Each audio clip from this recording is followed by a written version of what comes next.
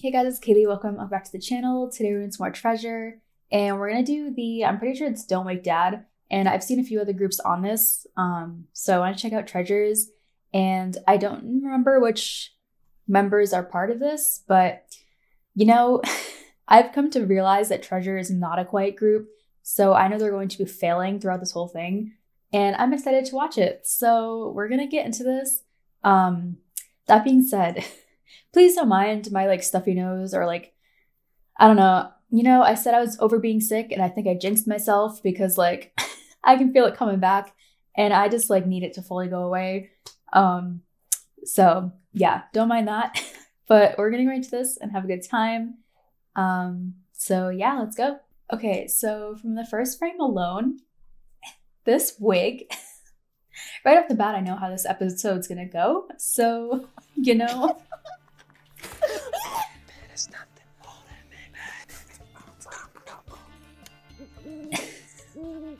아이고 가방이 달아서 이거 가방 하나 새로 사야 될 것 같은데 아유 뭐 사야 될지 모르겠네 이거. His pajamas. I love the teddy bears.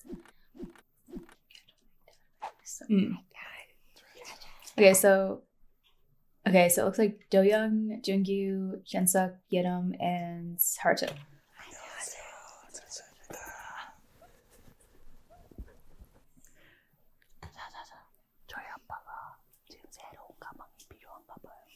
Okay, maybe I should actually turn this up a little bit.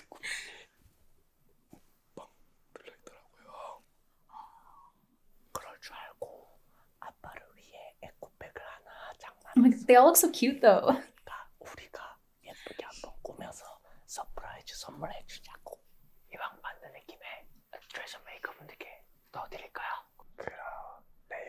Let me just say, I love Do-young's hair like this.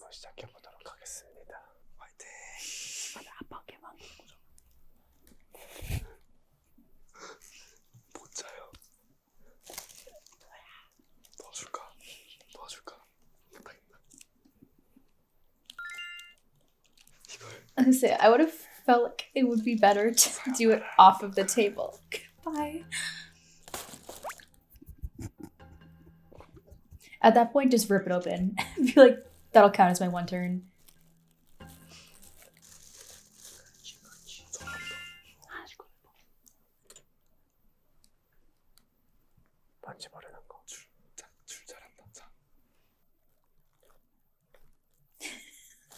Now he's just playing around.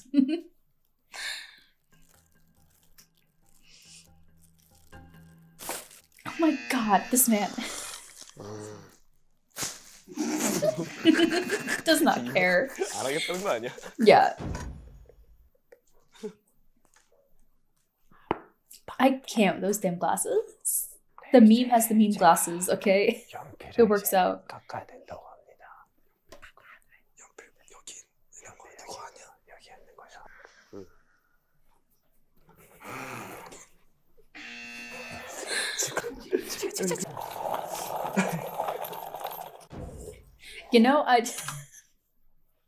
Looks great.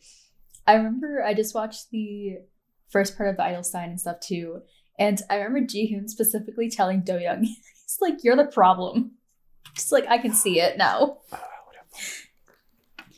I'm telling you, menace of the group. SpongeBob. Neither am I. I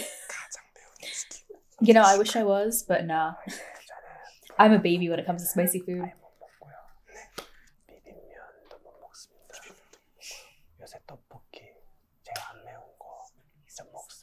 I've never tried tteokbokki and I really want to.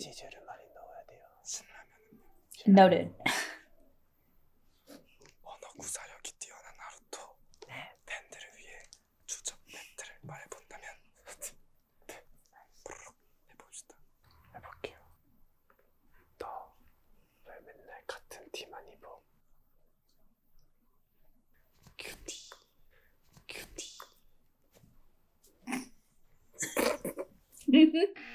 Everyone's like, nah, we're good.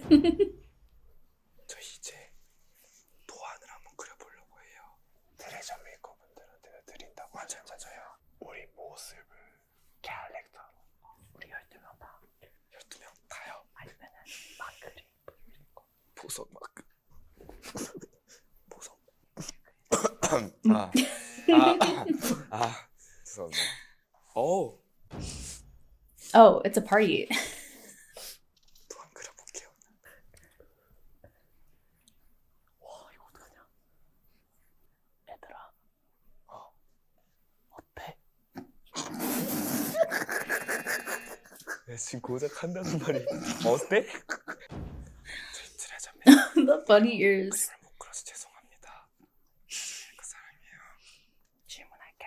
질문해주세요. 어릴 때부터 수많은 거북목을 했던 예담인데요. 네. 솔직히 내가 이 노래만큼은 찢었던 There's nothing holding me back. 근데 예담이 얘기 중에 저도 그건데요. I think that was in the guide, right? ASMR 버전으로 들려주세요. 알겠습니다. Okay, band. Let's go.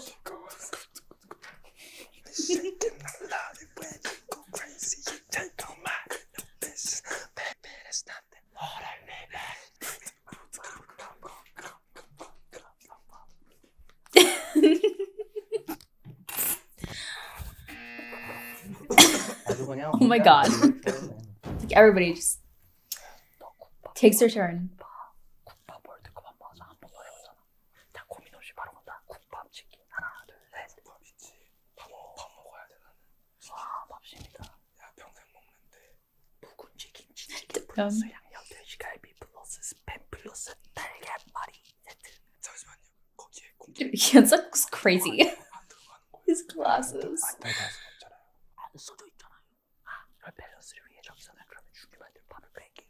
밥을 빼고. 밥을 빼고 위해서 그냥 국밥이에요. 그냥. 근데 저는 흰쌀밥 있잖아요. 그게 제 힘의 원천이에요. 그래서 국밥. Dude, I love some white rice. 자, 그러면 마지막 진짜 마지막. PC방에서 먹는 짜김치랑 파김치 vs 국밥. 그냥 국밥.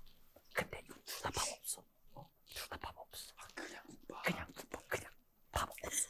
They're just having this debate, like conversation right now. 다 그렸어요. 오케이, 그럼 이제 예담이랑 루토가 그려줄 거에 배경을 색칠해야 돼. 배경을. 우리 트레저의 색깔은 뭡니까? 하늘색이죠. 근데 완벽한 하늘색이 없기 때문에 섞어야 될 거거든요. 형, 구두 입고 있잖아. 눌어. 됐어요.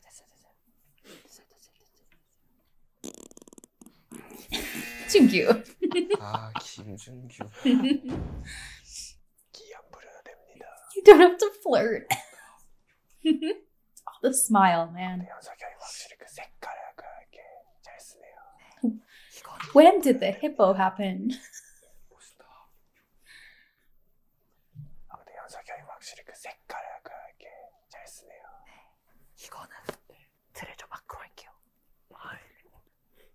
연석 씨, 활동을 앞두고 연습한 덕에 즉시 튀어나오는 Oh no.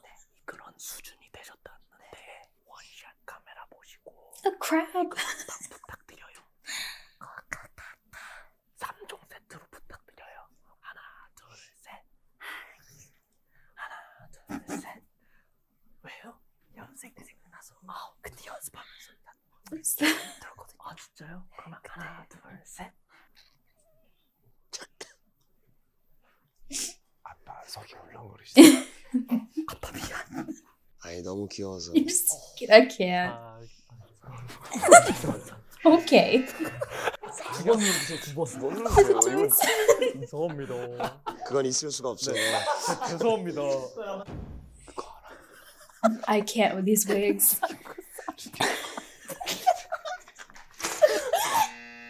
진행해야 될 것 같아요. 진행하겠습니다.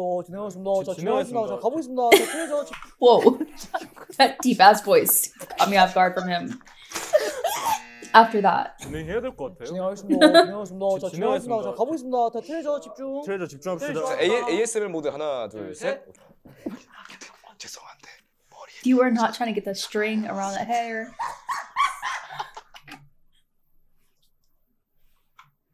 트레저 Cute. 집중합시다. 자, ASMR 모드 하나, 둘, 셋. 죄송한데 머리에 비모자가 너무 작아요. My God. 자, 여러분. 이번엔 틈에 만큼 거의 다 왔네요. Kim Kyung-suk. 여러분 특별 미션이 왔어요. 뭐야 미션이요? 한국어 천재라는 하루토 씨가 중국어의 뜻에 2개 이상 정답 성공 시 다이어리를 획득한대요. 저게 뭐야? What is that? 할 수 있어. 저 2번 알거든요. 2번 뭐예요? 저녁 메뉴 추천. 그렇죠. 3번 알잖아요. 슈분. 슈분 뭘까? 다시 생각해봐 할 수 있어. 겨울에 슈크림 붕어빵. 그렇지. 완전 됐다. 근데 4번 뭐야? 켈방이 뭐야? 켈로그. 게리. 내가 게리 박았다. 아니 왜 이렇게 반대를 굽었지? 위하지. 아니 대박의 위하자. 대박을 요새 애들이 박박이라 한대요. 맞아. 그래서 그 위로 켈박, 개대박 그거를. 뭐라는 준규 형? Not the goose. 그냥 좀 픽스. 켈박은 약간 결박된 느낌. 켈박입니다. 왜냐면 2개 이상 맞췄어. 픽스입니다. 근데 어쨌든 2개 맞추긴 했어. 잘했어.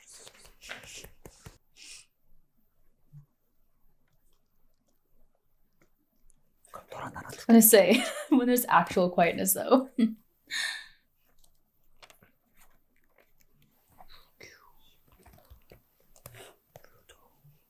드디어 끝이 보이네요. 맞아요. 귀여운 도면 따라 예쁘게 자르고 오려서 꾸며보도록 하겠습니다. 맞아요. 도영 씨, 전산지 주시죠. 알겠습니다. 감사합니다. Scared. 김준기를 믿어. 와 이거 진짜 크다. 이거 어렵다. 이거 무조건이다.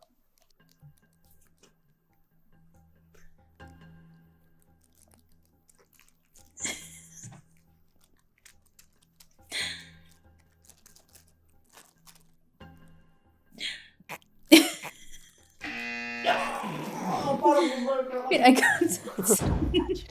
the banana, pineapple, avocado. What are these costumes? 트레저가 여기인데 이거를 2개 올.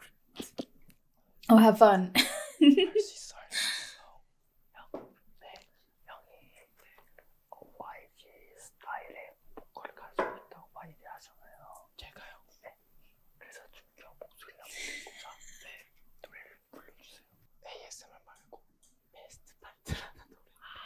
이거를 불러보겠습니다. You don't know, babe. I love this song too. Kiss me slowly, it's the sweetest thing, and it don't change. Honestly, did he cover this song or like anything like that? Because yes, I need that. His voice. I love Jungkook's voice, and like especially on a song like that with his higher like register and everything, fit perfectly. You don't know, babe. Same. You hold me, kiss me slowly, it's the sweetest thing, and it don't change.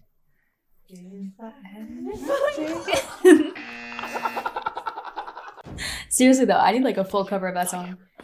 Luna looks pretty. Beautiful.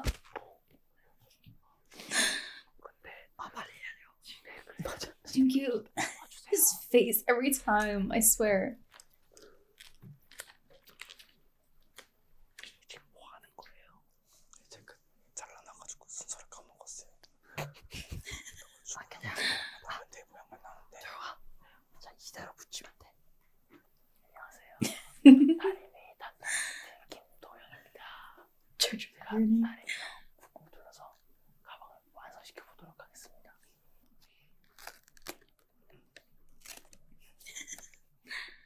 그 날 조심해, 날. 진짜 무서워. 나 진짜 무서워. 줘봐. 양해줄게. 양해줄게. Oh, 상자를 다 돌려. 동그라미 좀 그려도 I can't. You just gotta have it extra. 잘 어울린다. Not just you. 갈게. 명할 수 있겠다. God, why did that kind of scare me? What the hell?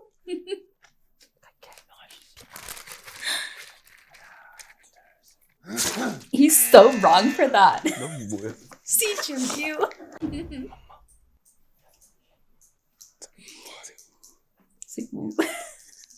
웃지 마세요, 지아야. It looks like it's like painful for him.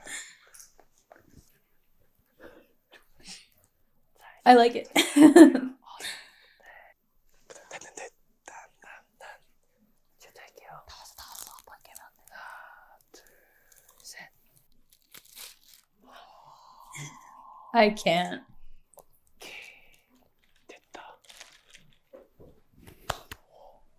자, 도영아 질문가 이렇게 질문. 멤버 내에서 제일 일찍 일어난다는 도영. 본인이 보기에 멤버 누가 제일 늦게 일어나는지 순서대로 내려주세요. Oh, I sleep in as long as I can. I'm not a morning person. Like, 그러면 우리 시호형하고 또 한 명 누굴까? 누구겠어요? 하나, 둘, 셋. 시호. I'm right with them. 시호가 제일 늦게 일어나. 지각쟁이. 근데 늦게 일어나는 이유가 늦게 자기도 해요. 어쩔 수 없이 늦게 일어날 수밖에 없었어. 이제 그만 그래도 되긴 해. 사이사이. 오 이뻐. 명품 가방 같아요. Yeah, I was just gonna say, actually, like good handwriting. 그리고 이거를 포장 상자에 담아야 돼. 큰일 났다. 아, 오케이.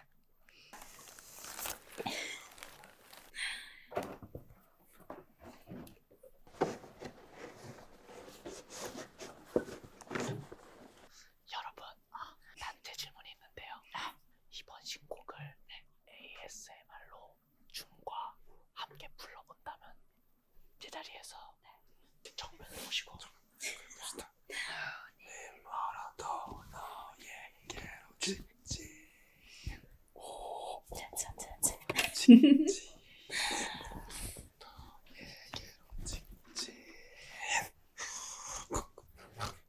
자, 오케이. 이렇게 저희가 직접 에코백을 만들어봤습니다.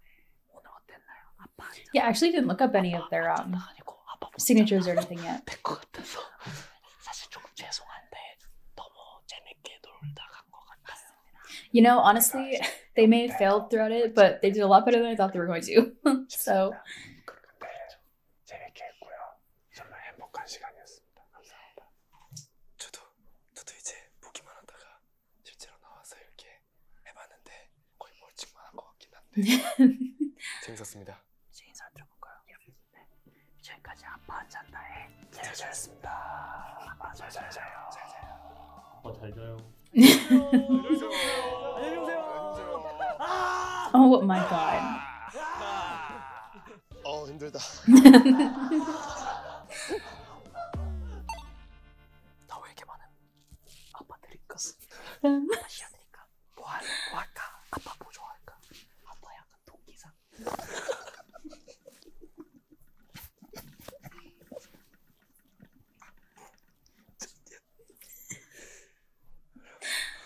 와, 우리 아빠 귀엽다. Yes. I can't. Okay, I saw that they have like a extra like 4-minute clip and stuff of this, so we're gonna include this in here too. I don't know if it's like a behind or like just an extra clip and stuff that they did. So we're gonna watch it, and I figured we'd just include it in here anyway. But you know, I said that Do-young was the menace and like causing trouble and stuff in here, but I feel like he was like the most peaceful one and like quietest one, at least through the second half of this. But we're gonna get right into this.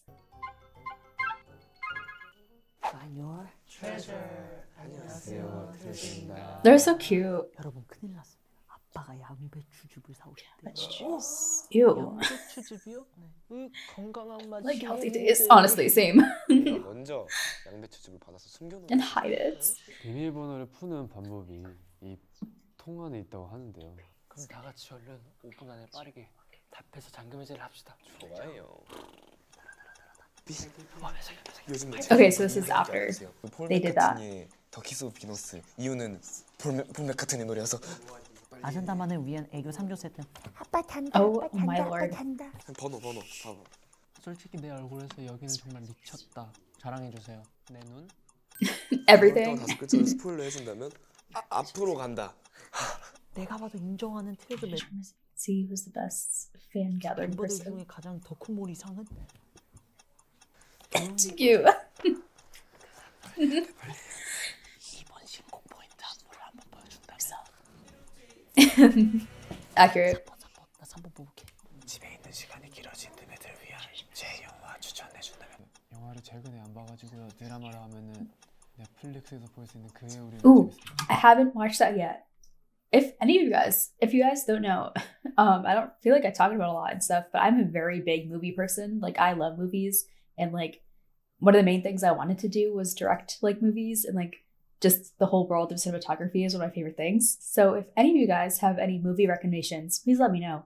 In literally any genre. Like I love rom-coms, horror, like I love scary movies. Yeah, I'm not big on like action and sci-fi, but I'm getting into it more. But like, yeah, honestly, anything. I love animated films too, like anything. Let me know what your like top 3 favorite movies are, like in any genre and stuff. And I do watch like K-dramas and all that stuff too. So any recommendations, please let me know. Yeah, I don't even know what my like top 3 would be. I always hate being asked my favorite things because I feel like whenever I'm put on the spot, I can't think of anything. And then I feel like I just think of things later that I like even more than what I say. But probably, I don't know. Nightmare Before Christmas is one of my all-time favorite movies and what got me into loving animation. Spirited Away, I love just any of those types of movies. I love old movies like Jaws and like all of that kind of style. The Goonies is one of my favorites, just like my most rewatched. Tangled, Shawshank Redemption, The Thing, Scream, anything like that. Those are like some of my favorite types, which is very multiple genres. So like I said, I'm open to anything. So please let me know. But yeah, I haven't watched that yet. 영화를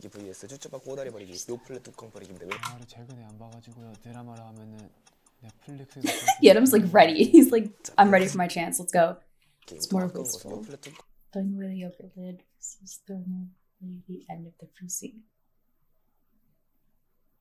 뚜껑 버리기 vs 쭈쭈바 꼬다리 버리기. 요플레 뚜껑 버리기인데 왜냐면 요플레 뚜껑에서 양이 많기 때문입니다. Yeah, that's true. 미션. 때는 가면 아빠 안 잔다. 아빠 안 잔다. 아빠 안 잔다. 아빠 안 잔다. 아빠 안 잔다. 아빠 안 잔다. Junkyu. I always hate that game. I feel like I would not be good at that. 이번에 최종 목표를 이야기해 본다면 이번 활동이 이제 콘서트까지 마무리해서 열심히 다치지 않고 해보겠습니다. 화이팅! Yes. 2022년에 트면 함께 꼭 해보고 싶은 것은 공연. 미션 무반주 막주. 2024 tour, please. Yes. US.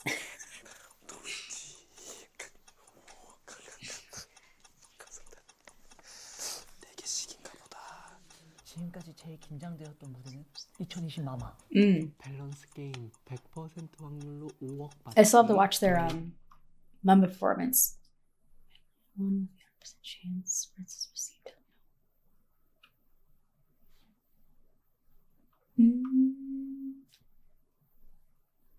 I mean, it's 100% chance. So I mean, but like 50-50, I mean, you still have what you have now, but you have the chance of getting something bigger.